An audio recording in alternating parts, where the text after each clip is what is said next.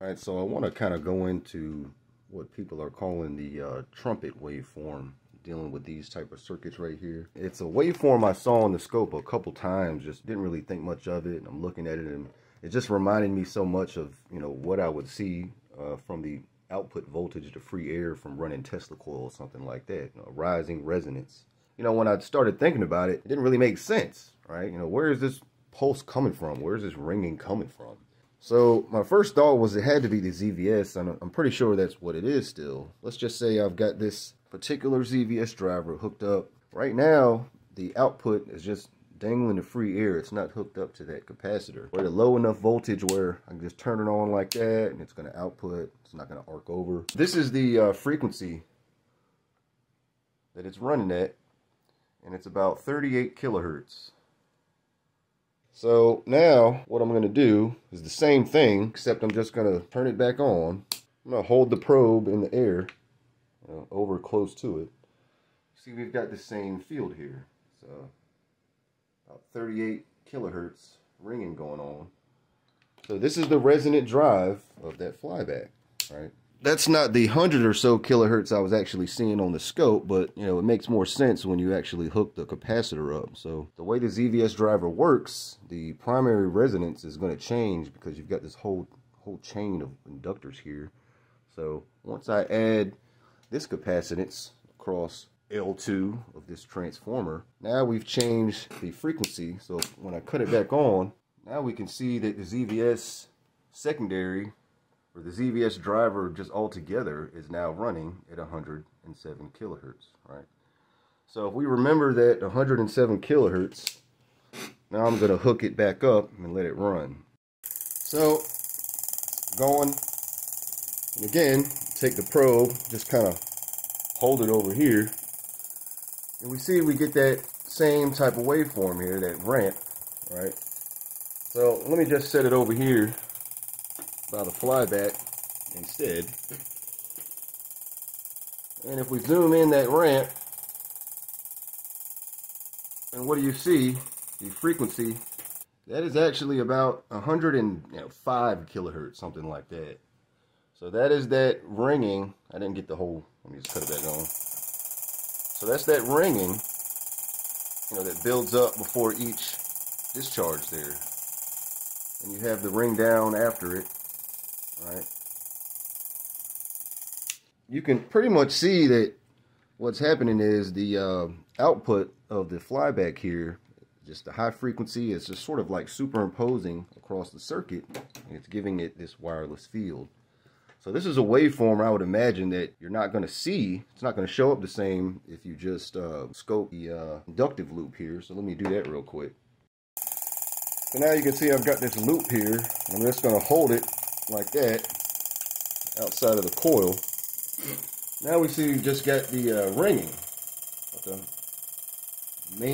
L1 LC ringing, but you don't see all that other junk along with it, right? You just have the pulse and the ring down.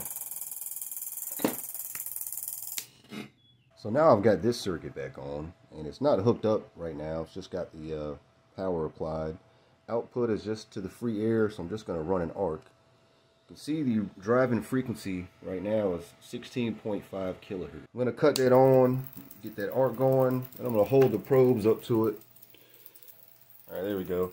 So we've got this pulse that comes up at about 16.5 kilohertz. Alright, so that's the widely different output signal with this particular circuit than the ZVS. But you can see basically it's what it's doing. You got this wireless field created by this extremely high voltage, and you know, you're just picking that up to free air.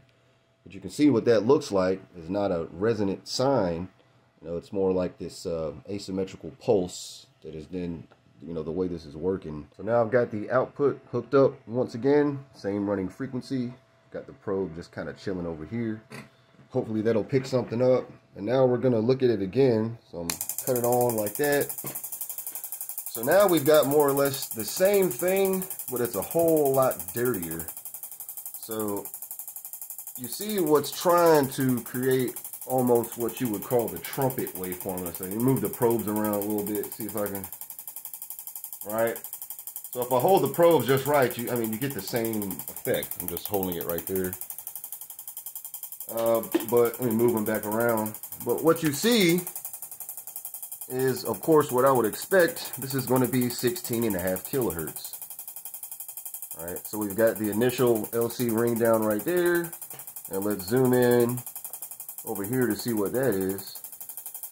And sure enough, you've got these little humps here at about 16.5 kilohertz. So again, this is the driving frequency of the high voltage side. It's that ringing that you see, the field. So basically, when I switch over to the resonant drive, it becomes a lot clearer. It looks more like a defined trumpet because you've got this rising sine instead of this dirty asymmetrical signal. Now at the same time, that's half-wave rectified, but you're still picking up the field coming off the secondary, right? So that sort of explains that. Now the question is, I think, which is what's interesting to people, is what is explaining the rise here? You know, why would you have this cap dump right here, ringing, damping down, fizzling out, and then you've got this ringing over here that actually rises in amplitude until the next one. It gives you some impression that the L1 coil is doing all types of crazy, over unity ringing or something, just building up in all this energy that it would dump into the load before the next one. When in reality, if you actually clean this up and look at your actual circuit, what your coils are doing, then you'll probably see this dump right here, a ring down, then a whole bunch of dead space until you get to the next one. So this kind of goes into the whole point of why the frequency matters. When you're dealing with these pulses, the idea is like, well, I'm going to dump this energy into this tank, and it's going to ring around, and as it's doing that, the load's damping it, it's transferring power. And I guess somewhere along the line is the idea is you're going to find some way to take use of reactive power in this ringing, which doesn't make a whole lot of sense, to be honest. But, the whole idea there is, well, if you do have all this built up ringing, then, maybe that's what's powering your load. But in reality, you just have a whole bunch of dead space. And if you fill that dead space with a higher frequency, then you're going to, transfer more power, more or less. What does explain the rise? Well, you kind of see what looks like here is, I would imagine you're going to have a steady amplitude of this ringing at all times with a steady state output. So let's just imagine there was no cap dumping going on at all. Then what you're going to see is just a steady amplitude all the way across. You're not going to have any rise. This is the energy that you're putting out. This is the ringing that is being put out by the high voltage transformer. But there's a point, and during the discharge, when that output is more or less directly shorted.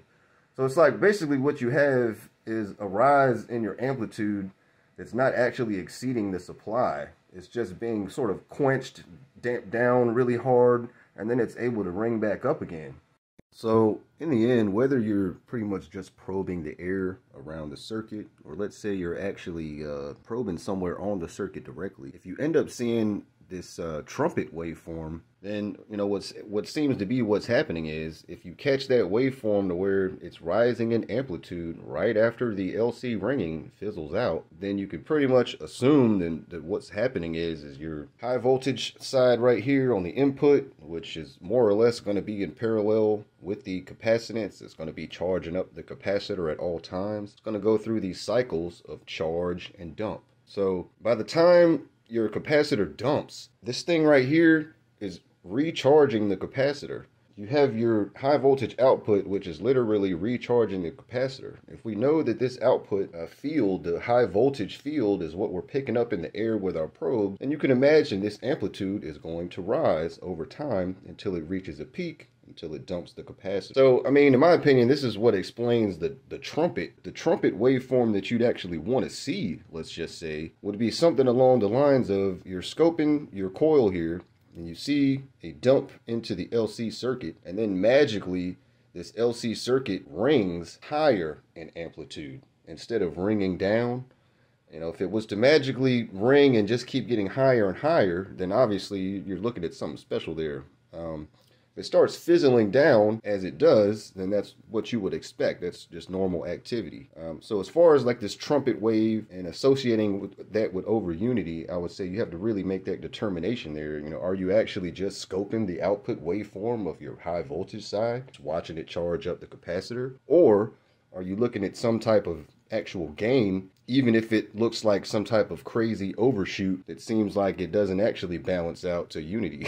You know what I mean? But that's basically, I wanted to sort of get into that trumpet thing because it did show up, you know, on the scope, just probing around, but I don't think it's anything special, to be honest. So I guess the question is, you know, where does this voltage come from? Is it usable? You know, what's going on with it? Well, I would say that wave is not very usable at all because it's just a, you know, small amount of current. You know, it's very high voltage, and it's basically voltage in the air. And what happens is let's just say I take a ground right here. Ground is not hooked up. So that's that dirty ringing all in the air. And just go ahead and clip that on to the low side here. So this is just the low side, the power source coming off the supply here, driving this circuit. Cut it back on. Now you see it's more or less going away. I don't have all this crazy voltage in the air. You still get a little bit, you know, dirty signal. And if I disconnect ground again right there, then it comes back. So, I mean, this is sort of all related to a ground reference, forming a reference. And let's just say I do the opposite. Now I'm going to cut the circuit back on. It's going like that. So I'm going to take it and hook it on the little center tap here and show the difference. So that's the voltage without it. And then when I hook it up, like that, as you can see, the amplitude goes up a little bit. Then disconnect it again, drops a little bit. Probe picking up the voltage to free air once I've created an actual ground reference over here. It's not a reference, I'm tying this to ground, which is basically means that you've got another high part of the circuit which can more easily form a reference to ground. You actually have a ground point established.